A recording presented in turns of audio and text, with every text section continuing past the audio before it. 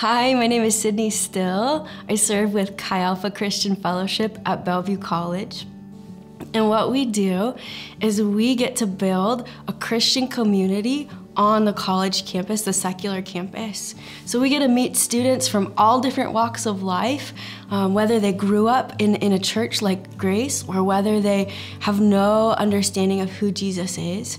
And we get to invite them into community to do life with us, to learn who Jesus is and what it means to become a disciple and what it means to disciple others. So on the campus, we often do different kinds of outreach where we get to meet students with whatever they're doing, right? So one time we set out a table and we had an interactive element to invite students to participate with.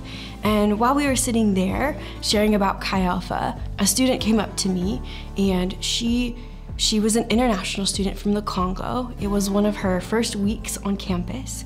And she was like, "Oh, you guys are a Christian group? What? I want to learn more, tell me more." So I got her number, and later on that week I got to get coffee with her and explain what we do. And you could tell as an international student, she was a little skeptical of, okay, like, are they actually a Christian group? Like, what do they believe? Like, why are they here? And that sort of thing. But as I got to know this gal, we got to invite her into discipleship.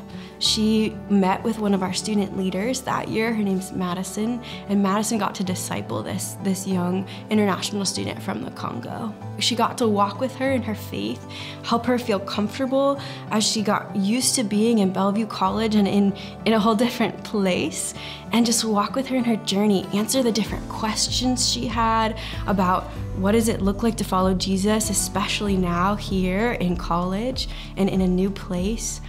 And Madison got to walk with her and become her friend and do life with her. And we got to watch their relationship grow together. And pretty soon, Stephanie began to invite other people in. She has such a heart for hospitality. And so Stephanie invited people in and into the ministry. And at the end of that school year, she got baptized and was ready to bring her knowledge, her experience to lead other people to Christ. And so the year after that, she stepped into student leadership with us and got to disciple other young gals, some from the Congo and some from other places, into what does it look like to follow Jesus. And her voice has helped change the trajectory of our ministry to be a place that is more hospitable for international students.